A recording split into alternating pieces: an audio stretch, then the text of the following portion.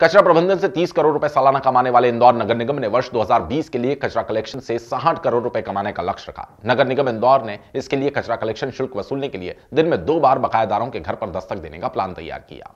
इंदौर शहर के घरों, कारखानों और अन्य माध्यमों से निकलने वाले कचरों को 3R यानी रिसाइकल, रिड्यूस, रिप्रोसेस के माध्यम से इंदौर नगर निगम सालाना 30 करोड़ रुपए कमा रहा है। साथ ही कचरा सेग्रीगेशन कर बनाई जाने वाली खाद से भी निगम को करोड़ों की कमाई हो रही है। इन सब के बावजूद घरों, दुकानों और कारखानों से निकलने वाले कचरे की कलेक्शन राशि निगम ना के बराबर वसूल कर पा रहा है। अब निगम ने इसके लिए प्लान तैयार कर जोन कार्यालय के माध्यम से राशि वसूलने का निर्णय लिया। राजस्व विभाग के अपर आयुक्त एस कृष्ण चैतन्य ने बताया कि निगम की टीम ने बकायदादारों की लिस्ट तैयार की और अब जोन के कर्मचारी सुबह और शाम के समय कचरा कलेक्शन की राशि वसूलने जाएंगे। अभी तक कचरा प्रबंधन शुल्क नगर निगम इंदौर में 31 करोड़ और 18 लाख रुपए कल तक जमा हुआ है।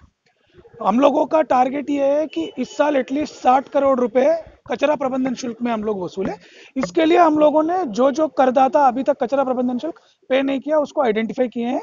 उनके पास हम लोग लगातार सुबह और शाम भी टीम्स भेजने वाले हैं। अगर वो पे नहीं करते हैं तो उसी तरह जो प्रॉपर्टी और वाटर चार्जेस का जो कार्रवाई करती हैं उसी तरह की कार्रवाई कचरा प्रबंधन शुल्क में भी हम लोग करने वाले हैं। इस साल निगम ने कचरा प्रबंधन से 60 करोड़ रुपए कमाने का लक्ष्य रखा है। Bureau report, Khabarban news Indore.